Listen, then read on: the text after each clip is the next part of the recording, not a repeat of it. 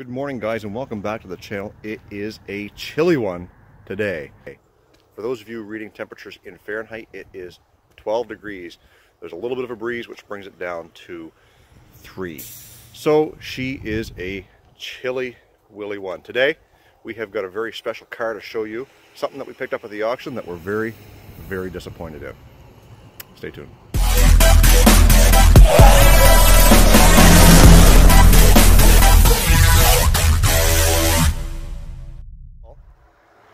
So first of all, right now I am using my phone. Why? Because it's still dark out a little bit and my Samsung Galaxy S8 is excellent in low light conditions. Unlike the GoPro, it has a hard time focusing very well in these low light conditions. So anyways, last week we bought 4 vehicles at the auction, and in my last upload I gave you an indication of which ones they are, but one of them is a very special car. Why do we call it special? Because when we buy from this particular auction, Manheim, they use a grading system on their vehicles of 1 to 5, and they rated this particular vehicle at 3.1. So we bid accordingly. It's the 2012 Kia Forte, and before I flash the camera over to it, I want to let you know that this car is a 2012. It only has 107,000 kilometers on it, and other than some of the issues I'm going to point out, seems to be a pretty decent car, but certainly not worthy of a 3.1 rating. My guess, at best, a 1.5 out of 5. Let's take a look. So this is the 2012 Kia Forte, and at first glance, it looks pretty cool. But as you get closer, if you take a look at the hood, you can see the spray marks with a rattle can paint job. When you come up to the windshield trim, you can see overspray, and this piece of molding is supposed to be black. This whole car looks like it has been rattle canned all the way around. It's missing badges on the back. It's got a crack in the back bumper.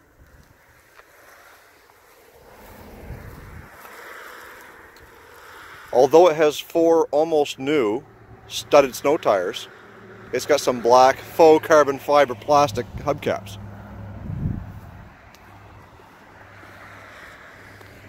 As we come around to the front of the grille, somebody has taken out the factory grille that lets you know that this is a Kia and replaced it with window screen.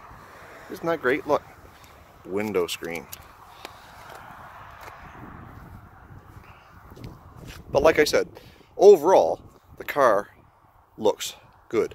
But why am I complaining, you might ask? Well, the biggest thing is because they rated this car at 3.1, even though the description had said that this car was totally painted, like a complete repaint, it said that the paint job was acceptable.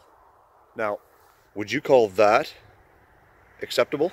Or the missing paint on the door acceptable? Or the swipe marks of the rattle can on the hood acceptable? I know I certainly wouldn't, and I didn't, so I called the auction and let them know that I was unhappy. Now, we were able to buy this car for a decent price, but the description is our eyes and ears to these vehicles when we're not at the auction. Had we been physically there and saw this car, we certainly would not have bid on it. However, at the end of the day, we were able to make an arrangement with the auction so that we can sell this car for $24.95 as is. That's right, folks. This is a 2012 with 60,000 miles, about 107,000 kilometers, and it's a manual transmission. It does have power windows and locks. It also has radio controls on the steering wheel. This thing is well equipped for winter with 4 studded snow tires, and guess what? At $24.95, it's a no dicker sticker, and we're selling it as is. So I don't think you can go too far wrong with this if you can get by the paint job. So one of the other vehicles that I showed you in the last upload was this 2009 Chevy Malibu behind me. Now this is a 2LT Malibu, which basically means it's got a lot of extra creature comfort, such as the heated leather seats, the sunroof, the bigger wheels and tires, you know, a few extra things inside. When we brought it in to check it over, we found a few things that were wrong with it that kind of led us to think, is this something that we want to sell on the lot based on how much money we're going to have to put into it? So let's go over a few of the things that we found wrong with it, and then we'll go over the pricing of those items versus the value of the car. So at first glance, this 2009 Malibu is in really good condition. You know, the fact that it's black serves to be a retail selling color. It should sell very well once it's cleaned up. So let's take a look at some of the things that we found as we were working away at it. A couple of the good things is we noticed that it had fairly new brakes on it. Although they look rusty from here, I think that's just from sitting on the lot. We come around back and we had to put some rear pads on it. These cars came equipped with plastic rocker panels, and as you could probably tell, of all the dirt falling out of it, the rocker panel on the inside edge there is completely gone on both sides. As we look out the windshield, you'll see over here that the windshield is cracked and going to have to be replaced. And with a little extra light, you'll notice we had to put a new strut in it. So because we've put a new strut in it, and as you could see, we are putting 4 brand new snow tires on it, we did outweigh the cost versus the value of the vehicle and felt that this car with 220,000 kilometers, which is probably somewhere in the vicinity of about 150,000 miles, is probably worth, you know, $29.95 at its best day.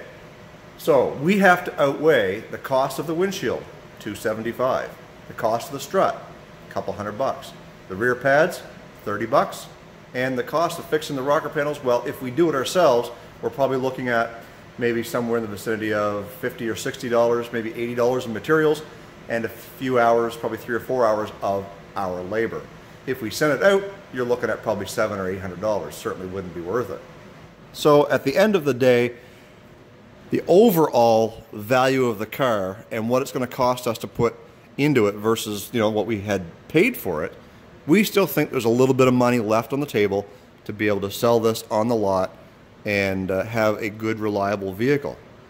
As of right now, my mom is driving the black Hyundai Veloster, and that car just has all-season tires on it. So what we have chosen to do is get her into this 09 Malibu for the winter. That's why we're putting the winter tires on it.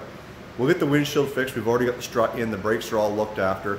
And in the spring, we'll have depreciated that vehicle a little bit based on her use, that we'll still probably be able to sell this thing for somewhere around $29.95 and still have a very good, reliable car.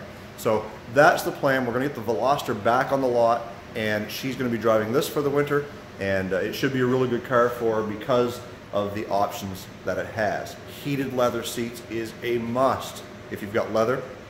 So she'll be doing all right with this one, and so that's the plan, to fix up the Malibu and then resell it again in the spring when the better weather comes. One thing I haven't done in a long time was give you any updates on the 36 Dodge project, and the reason for that is there's really no updates to give.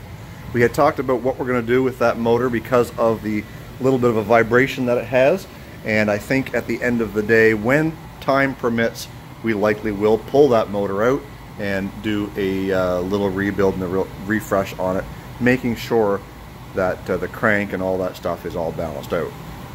As far as my car, the 79 Chrysler Cordoba, well, I think what I have decided to do this winter is I am going to take the intake manifold off and either port it or replace it with something a little more high flowing. We're also going to put some headers on it, some shorty headers, to help get that exhaust flow out of the engine quicker and free up some horsepower that way. I'm also going to put an H-pipe in the exhaust, again to help, you know, equalize the pressure on the exhaust and get those exhaust gases out a lot quicker, so that when dyno time comes in the spring, hopefully we'll be able to push that thing in upwards of 300 horsepower. I think it's there. A lot of people that I talk to think that it's there, and we're going to make it happen. Guys, as we bring this video to a close, I want to thank you for liking, commenting, and subscribing on this channel. It really means a lot to me, and if you haven't done so already, I would encourage you to hit that red subscribe button down in the bottom corner with the bell notification so that you get notified when I upload a new video. Contest is still on. 1,000 subscribers by January 31st, and I'm giving away $1,000 cash. I really want to make sure that we can get this channel up to the point where at some point it becomes monetized, which means I can put a little more money, a little more effort into some projects and some builds and have a lot of fun with you guys. T-shirts and hoodies are still on sale. The deadline for Christmas is coming close. I do have some on hand, so if you don't think you can make it, send me an email. My email address is in the description box, or you can order from bonfire.com, which is the first link in the description box below. Guys, stay focused on the windshield, not the rearview mirror. I love you. God bless. We will see you in the next upload.